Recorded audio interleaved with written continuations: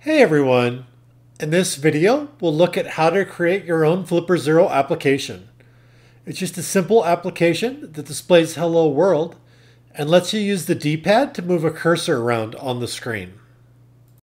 ViewPort supports both vertical and horizontal layout, or even a flipped layout. If your development environment isn't already set up, please see my setup videos or my wiki with written instructions. For this video, we'll be using a ViewPort. Many Flipper Zero applications use a ViewPort for drawing on the Flipper screen and handling D-pad input. We'll start with the basic example, and then we'll look at a more complex example that follows best practices when using ViewPort. Let's get started. In this video, you'll need to also clone the Flipper Zero tutorials. If you haven't already cloned them, you can watch this video walkthrough for directions. I've opened our firmware in Visual Studio Code. Next, we'll open the Applications User folder, then open File Explorer and navigate into your Tutorials folder, then open the UI folder, and then we'll drag viewport_demo into applications_user in Visual Studio Code. A copy of all of our files should now be found in Visual Studio Code. We'll open the application.fam file and we'll change the entry point from timer to minimal. This entry point is defined in the demo_minimal.c file, which we'll look at in a moment. The app ID is your application's ID, and it should be lowercase letters and underscores and should be unique. FAP category is the folder for the application. Name sets the display name for the application, and icon sets the icon for the application. And again, entry point is the name of the function to run to start the application.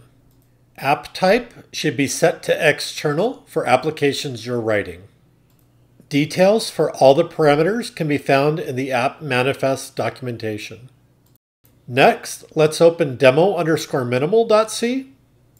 Again, this file is intended to teach core concepts. It does not follow best practices. We'll look at those best practices later in the video. Multi-line comments start with /* and end with */. #include defines the different functions and types we can use in our application. The static keyword in C means that the variable or function is only visible in the current file. We define two integer values, x and y, for the location where we'll draw the cursor. We initialize those values to 32 across and 48 down. We'll look at the myDraw callback function a little later. And for now, we'll also skip the myInput callback.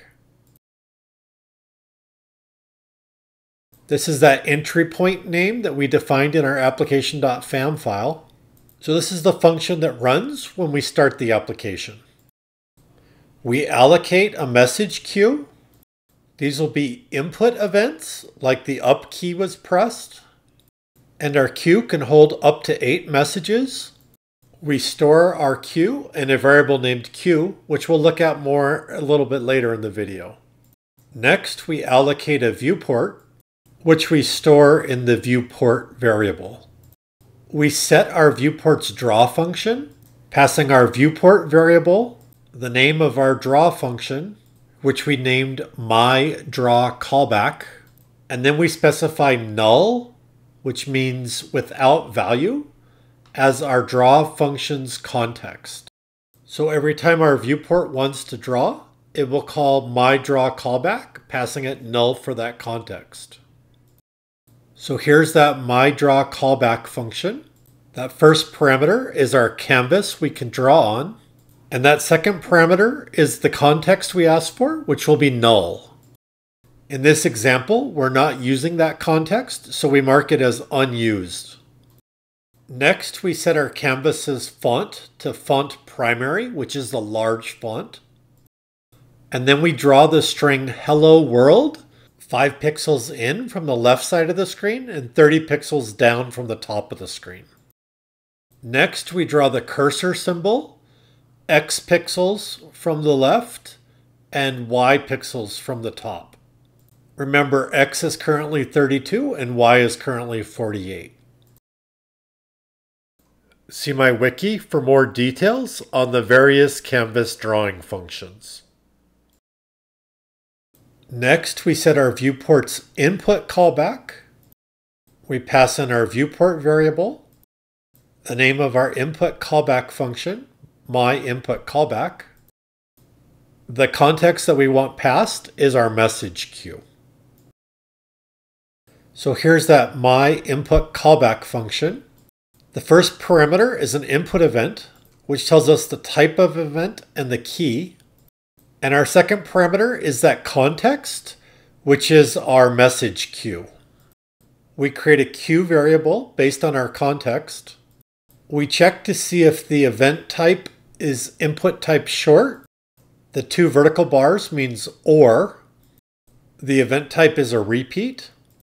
Repeat happens when a button is held down, and short happens when a button is quickly pressed and released. If either of those cases is true, we'll do the code between the curly braces.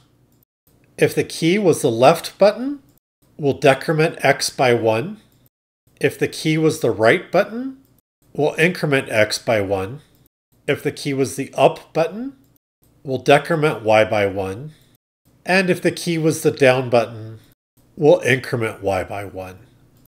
And then we'll put our event into the message queue. You'll recall our message queue held 8 input events. So if we've already put 8 events in, we'll wait forever until somebody takes an event out of the queue. Next, we call viewport set orientation.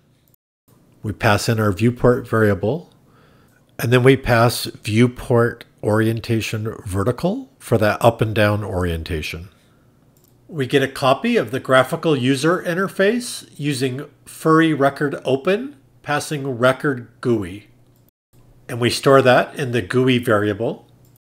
And then we add our viewport to the graphical user interface, and we specify that we want that to take up the full screen. Your Dolphin's mood is based on how you interact with different apps. Here we're specifying game start, but there's also things like game win. Next, we declare a variable for storing input events. Then we define running, which is a Boolean, true or false, and we set its value to true. While running is set to true, we'll keep doing the code inside these curly braces. We call furry message queue get to get a message out of the queue. The first parameter is our queue. The next parameter is ampersand event, so it can store the result in the event variable. And then we have furry wait forever. So this function will just keep waiting until we finally use that put to put something into the queue. This function returns a status, and we make sure that that status is status OK. If the event was a short back button, then we set running defaults. Next, we call viewport update, passing our viewport, and this will cause our viewport to end up calling our myDraw callback.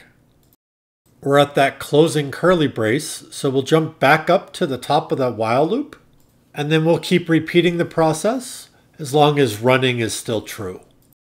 And again, remember, when the user presses the back button, we'll set running defaults. Our application is exiting, so we call viewport enabled set with a value of false, which will disable the viewport. Then we free our message queue. We remove our viewport from the graphical user interface. We free our viewport, and we close our GUI record. We return 0 to indicate normal application exit. So that we can tell the new version is running, I'll change X to be a value of 1, and I'll add an exclamation mark to the end of hello world. We'll go to terminal, and then run task, and then choose launch app on Flipper. Make sure QFlipper is not running and that your Flipper 0 is plugged in. With our rotated viewport, what's typically the right arrow is now the down button. Next, let's take a look at best practices, which is in our demo.c file. And if we scroll down, we can see the name of our entry point is ViewPort Demo App. So over on our application.fam, we'll edit our entry point to be ViewPort Demo App and then save the application fam. So let's go ahead and look at some of those best practices. The first best practice is to create a structure that holds all of our application data. This will allow us to pass that application data to our draw callback. The next best practice is to add a mutex, which is a mutually exclusive lock. So every time we go to access our state, we'll acquire the lock. And then once we own that lock, we know the state's not changing.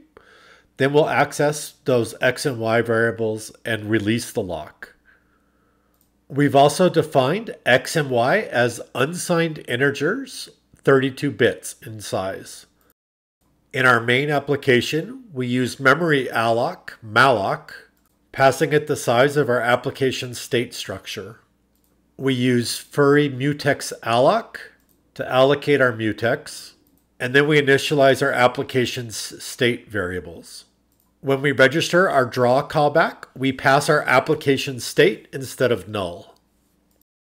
Another best practice is our input callback just queues a message back with our event. Since our message queue is just input events, we're able to pass that input event directly. We update our main application loop to have all of the logic. Furry message queue get sets our event variable, and then we acquire our mutex.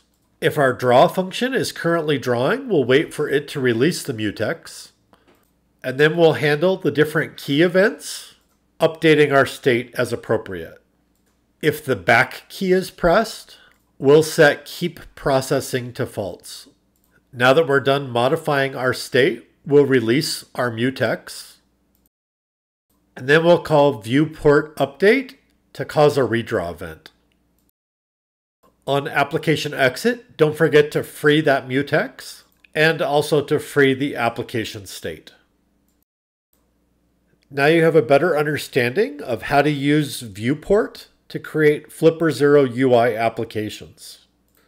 Please like and subscribe, and if you have any questions, please leave a comment below or contact me on Discord.